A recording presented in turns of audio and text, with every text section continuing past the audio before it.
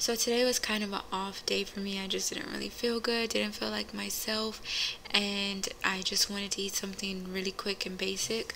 So I just made this chicken thigh, and then I shredded it up and put it into this low carb tortilla with some lettuce and cream cheese, and that's what I ate for like my first meal, or first half of my meal. I usually like, it's one meal a day, but I usually wait like 30 minutes in between each thing that I eat, just because I can't eat it all at once. So a little while later I ate a rice cake with just one strawberry on top, and I use about half a tablespoon of peanut butter.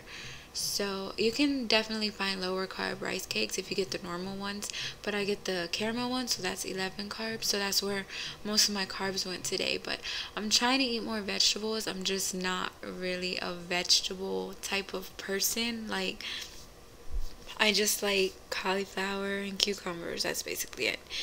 And then I had like a sweet tooth, so I ate one of these pancakes. That one burnt, but I ate one of these pancakes that I made for the other day. They're just the almond flour ones, and some low carb syrup, and then butter. And that's pretty much what I ate today. Hope you guys had a good day. Let me know how it went down in the comments below.